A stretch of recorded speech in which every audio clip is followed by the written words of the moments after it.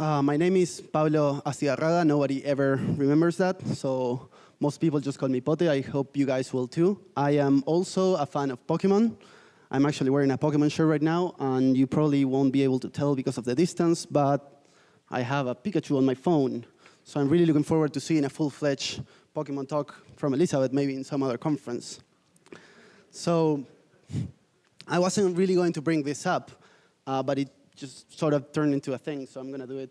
Yesterday we had David from Mexico coming presenting here. We also had Sebastian from Colombia. But actually I flew all the way from there to here in order to be here for Nickel City Ruby. So, yeah. I'm sorry, PJ, for meshing with your stick. So the reason I bring that up is because back home, I'm a part of this software collective called 13th Floor, which is really interesting experience. And I bring this up because the collective actually sponsored my trip here. They paid for my plane ticket. They made it possible for me to be in this room, so big thanks to them. I also want to thank the organizers at Nickel City. I've been witness. I've had a glimpse of how much work and pain they went through to get to put this all together for all of us, and so I think they deserve a round of applause. But now, right? Anyway, I think it's really come together. I'm having an amazing experience on this conference, so thank you very much for inviting me and making me a part of that. But anyway, enough of that. I'm here to talk about simplicity, and it's a really important topic to me. That's why I'm here presenting, because talking about simplicity and minimalism, thinking about that has really shaped me in many ways. It's changed the way I approach software, and it's changed the way I approach solving problems in general. And so that's why I wanted to share a little bit of the thoughts I've been having for the last maybe 2 years about how simplicity can help you maybe become a better programmer, at least having more peace while doing it. So why are we all here today? We're all here in this conference because in maybe different degrees, we're all obsessed about quality. We're obsessed with the quality of what we do. We want to become better developers. We want to become better designers. We want to be better at what we do. And that's a really healthy thing to want, right? We all want to improve, better ourselves. And I think that's really important. Why is that? Why is it that developers have become so obsessed with it? It's kind of tricky thinking and measuring the quality of a piece of software, right? You can't just say, well, I'll give this, objectively giving 4 out of 10 stars to a library or gem. It doesn't really work that way. And so what we've resorted to doing is to think of all these attributes that we think are important for a gem or a library or a piece of software to have. And sort of through that, indirectly, we're kind of measuring, in a way, the quality of a piece of software based on these attributes. So we're going to go over a few of them, which I think are maybe the most important ones. User experience is one of them. And when I'm talking about user experience here, I'm not talking about our end users, right? I'm talking about your experience as developers using libraries, using code that you wrote or somebody else wrote, right? We saw on the talk yesterday about C extensions that a big part of writing a library is sitting down and thinking of the API that library is going to have. And that's because you're trying to solve a problem for somebody else. You want that to be simple. You want people to have a good time using your stuff and solving problems on top of your software. And most people here, I'm thinking they're going to agree with this, because user experience is one of Ruby's strengths, right? Why do people use Ruby? Because it's a good experience, because it looks nice, because it does what you think it's going to do most of the time. So user experience it's important, and it's a big deal, and we should all care for it. Reliability is pretty important too. There's a reason so many people stopped using, say, ImageMagick, because it can make your application blow up. And if your application blows up often, users are going to turn away from it.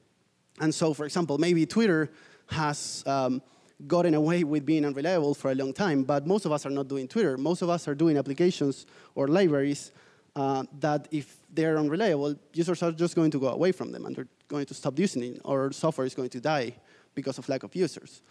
So it's also pretty important. On the same vein, security, particularly in this, this day and age with the NSA and the Snowden thing, We know that it's very important to keep data of your users safe.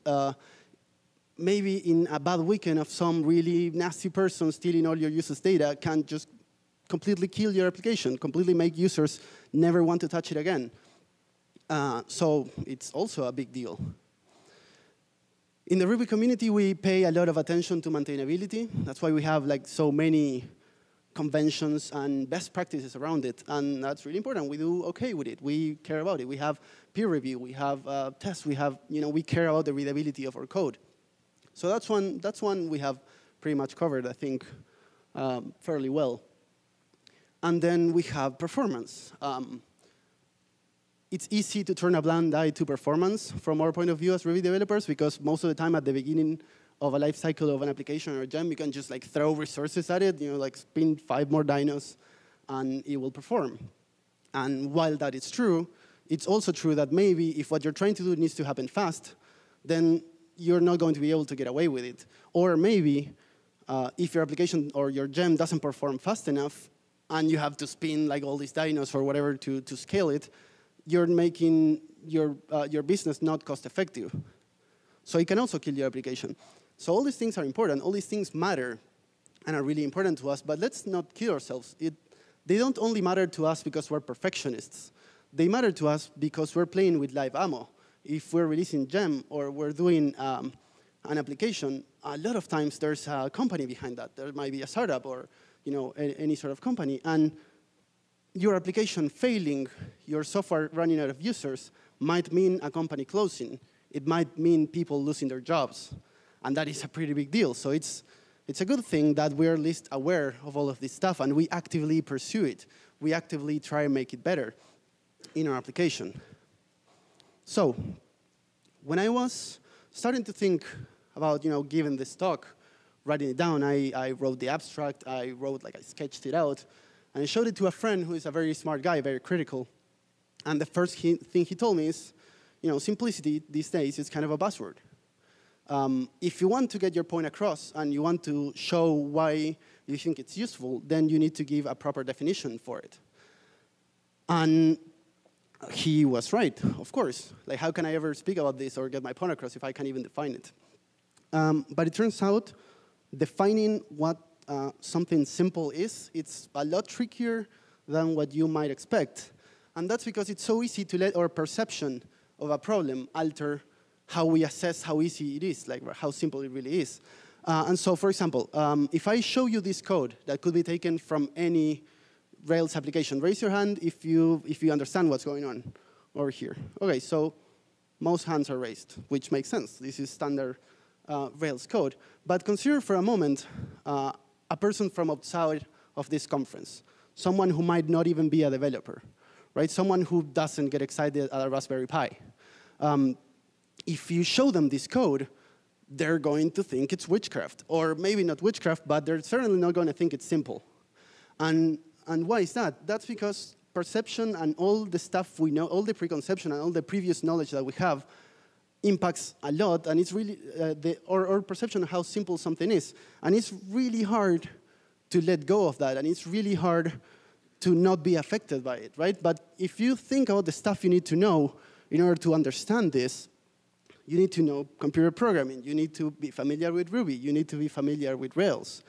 And not only that, because familiarity, while you can sort of understand what's going on there, doesn't mean you actually really understand it in a way, right? How many of you have ever run this application, this command in your Rails application? So there's a lot fewer hands. What this command does, it's going to output a list of all the rack middlewares that are mounted and active on your Rails application.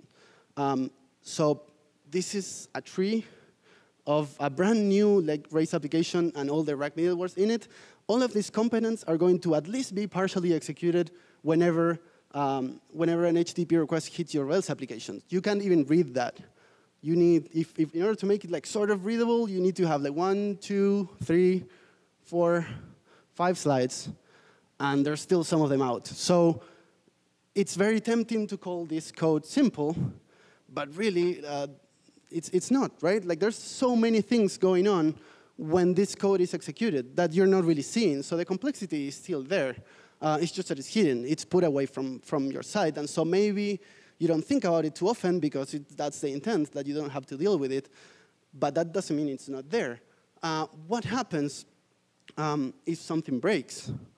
What happens is if one of these components is introducing a bug in your system, if one of these rack middlewares or any other thing in the Rails stack or any big system is messing with your HTTP request, and you are suddenly forced to go through all of this to find a bug, you're not going to be happy. You're not going to have a good time. You're going to suffer a lot for it. You're not going to have a good experience. But we still need a definition, right? I've been like jumping around it, and I haven't been able to find any so far. So what I did is I cheated. Just as we can't easily define the quality of a piece of software, we also can't easily define how simple it is. So what I did is I asked myself this question: when do we care about complexity? Because maybe in a lot of cases we're not really going to care about it. If we're a nice citizen and if we follow through all the assumptions made by Rails or whatever other, I pick on Rails a lot because it's easy, but this really applies to any big system. The complexity in them matters when you have to confront it, when you are forced to deal with it, when you have to look under this rag you've been sweeping all your dirt into and find something and fixing it.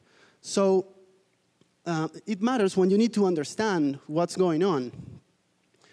And so this is sort of the definition I liked the most, that something is simple when you're able to understand it quickly. And it's hard because in order to understand something, you are going to need to have to keep the whole stack, the whole flow of the code in your mind. And this can be really hard to do if there's a lot of stuff going on in your application. One of the things I find that helps a lot to keep everything that's going on in your mind is to have a smaller stack, right? We had a really good example of this yesterday on Sarah May's talk about RSpec. It turns out that one day she found herself needing to change the behavior of before blocks in RSpec tests. And she went down this rabbit hole, right? Because she found out that in order to understand what was going on, she needed to read like how many, I don't even know how many lines of code. And that's because RSpec is huge. It has 13,000 lines of code, more or less. And of course, you don't need to understand all of it, but you're still going to need to read through quite a bit of it to understand a part. And I can guarantee that if she was, maybe this wasn't even her choice, right? But if she was using an application, a gem like Minitest that has a fraction of the lines of codes, or something like Qtest that it's even smaller, then that problem wouldn't have existed. It would have been much easier for her to fit all of the behavior of the gem in her mind and alter whatever part she wanted to alter. Now, you might be thinking, well, it's all very nice. Simplicity sounds really good, and minimalism sounds really good, but how does this really change anything? Because we also need to keep in mind that we don't, simplicity for its own sake, it's meaningless, right? In the end, what we care about is the quality of the code, because those attributes are the ones who can destroy your application, our lives, and make everything terrible. So a few months ago, when I was tweeting about this, I had a friend, it's paraphrasing, but he was telling me, simple software isn't inherently good. Good software is good. And I agree with that, but I think a smaller stack and simple software makes it easier for it to be good, for it to have all these attributes. And we're going to go over a few examples of that. When I asked people what was the worst user experience that they've had with Ruby, everyone pointed to net HTTP. I don't know if that's readable from there. Let's go over this line by line to see what's going on here. So in the first line, we're calling this constant URI, that's not really explicit, but we're passing a string to it that it's a URI, and we're saving the output of that to a variable. Great. The second line is pretty self-explanatory. We're just creating a hash with some parameters that we're going to use in an HTTP request. Then on the third line, we're calling another external thing, in the URI constant, we're calling another external method that we're not really sure what it does. But we know that the output of that, we need to save it into the query attribute of our magic URI variable. Great. OK, now, sorry. We're ready to use that. and we need to call yet another external module on net HTTP get response and pass this object to it. And OK, fair enough, now we're done. We can save that to a variable, we can check its body, and if we want to know if it was successful or not, we need to be aware of yet another constant, which is the class of the response, net HTTP success. So I guess we're done. That makes sense in a way. I'm going to show another example of this, and it's written in Python. That doesn't mean I'm trolling or I think Python is inherently better, but they have a really good requests library for HTTP that kind of shows what I'm aiming at here. This is how you do an HTTP request with that module. You first declare a dictionary with whatever payload you want to do, and then you call request, which is a module.get, just one external thing you need to be aware of, and then you pass this stuff to it, and you can save that to a variable. And in order to know if a request was successful or not, you don't need to interact with yet another variable that you don't necessarily have to know about. It stands to reason that if you're doing HTTP requests, you know what the status codes are, and you can just use that to know if it was successful or not. So this is much more intuitive. And intuitive really is just another word for understandable. So I think you guys would agree with me that the second experience there was much better. It's much better to just have to be aware of one external thing and then being able to solve your problem with it. Now, reliability.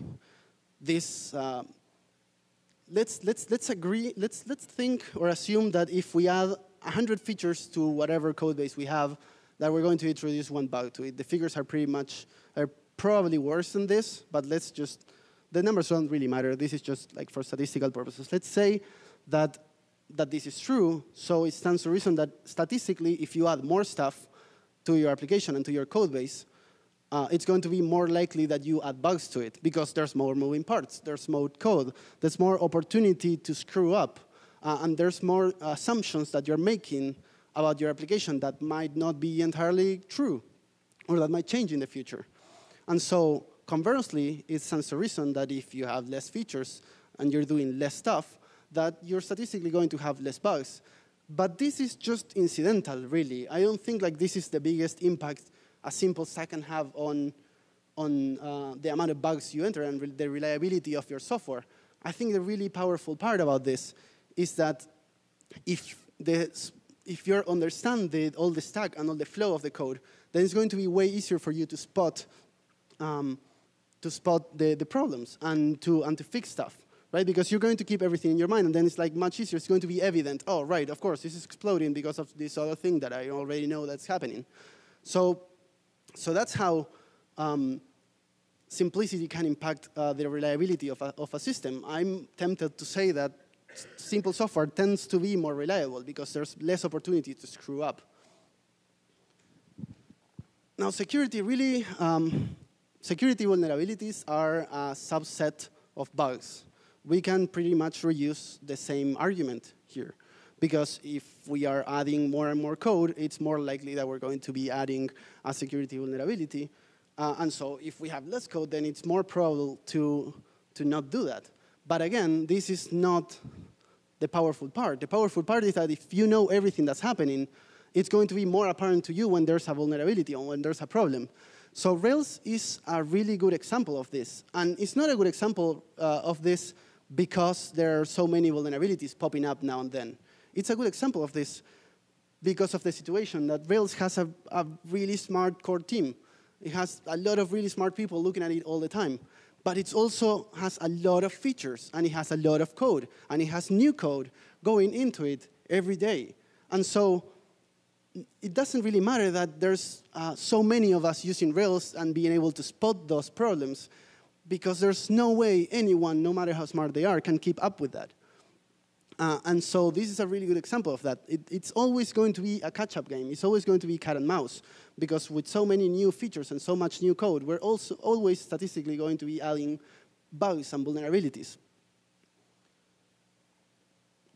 So maintainability is pretty straightforward, too, how simplicity affects it, because if you think about it, maintaining software is just a cycle of understanding what it does and then changing it, rewriting it.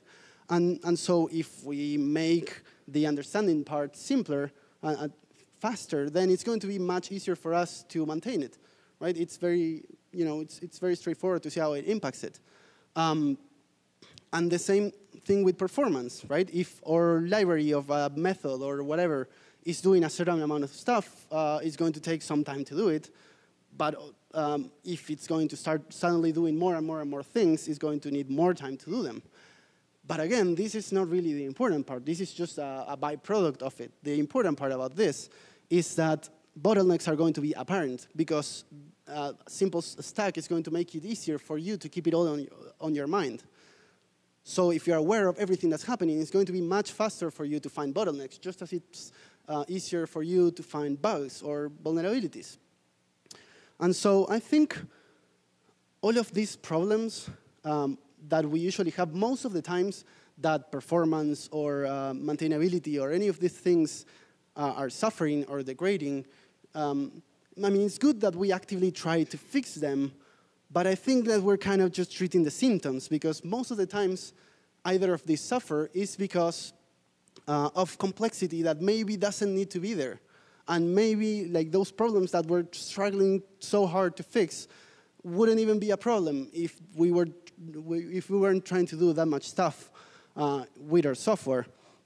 So what I propose is let's stop worrying so much about only the symptoms and about only directly performance and quality, maintainability and all these things. Because if we focus on reducing the overall complexity of our systems, then all of these things are going to follow. All of these qualities are going to be positively impacted by us changing our frame of mind and like reducing the complexity of our code base. Now, I make it sound like it's, I know that when I talk about this, I make it sound like it's really easy, that we can just like flip a switch in our brains and suddenly, well, yeah, let's all write simple software and then everything will be fine. But it's not always as easy as that, right? Because our job as software developers is to solve problems, to add features. And every problem we're solving, every feature we're adding has a minimum intrinsic amount of complexity associated with them. That's just unavoidable, even if you're the best programmer in the world. But if you're solving a problem, then you are adding complexity to your code base. That's completely unavoidable. What thinking about software and about solving problems in a simple way has done for me personally is that it's made me even more aware that everything we do is a trade-off. And so when I get a pull request or when I'm thinking about adding a feature to a product, I don't only think about how useful that feature is. You still have to think about it because that's important. It can help you make a decision. But if I get a pull request that gives me a feature that maybe is useful for 10% of my users, but it doubles the amount of lines of code on my application, then I have more things to worry about because I have to think maybe this extra complexity is going to come and bite me in the future. Maybe it's going to make it harder for me to maintain it. It's going to introduce bugs. So it's not the only consideration anymore, is it? And it's not only that. It even becomes more subtle than that because, as I was saying before, problems have a minimum amount of complexity that they add to your code base. But you start thinking about these problems that you're solving, and you start thinking about, is it really worth solving that problem? Because maybe there's another sort of more subtle problem behind it, and this is just a reflection of this other problem, that maybe it's actually smaller, more subtle and easier to solve. Maybe if I solve this won't even become a problem. And so this has made my work that much harder in a way, because I have to think about all these things. But it has also impacted very positively on the stuff I produce. I found that I'm much happier with the design of my gems and of my applications when I start continuously paying attention to this. And so what I'm here to tell you today is not, stop using Rails or stop using Ruby or, use whatever stack. We can talk about that after the talk if you want, about the stuff I consider to be, like the stack I use. But that's not really the point, is it? My point is that the message I want to leave for you guys here is that you make sure that these choices become conscious. That you don't just like take a gem because it solves a problem and you add it to your code base without thinking about it, because maybe that gem is going to have a lot of problems, and maybe that gem is going to have a security vulnerability, and you're going to be hacked, and you're not going to understand what is going on because you have no idea what is happening behind the scenes. Thinking about it in this way and changing the way I work to reflect this has given me a lot more peace of mind. Because the more I understand about my software, the more I understand about everything that's going on, the more power I have over it. And so that's the message I wanted to leave for you guys today. I think this has helped me a lot, and I think maybe it can help you guys too.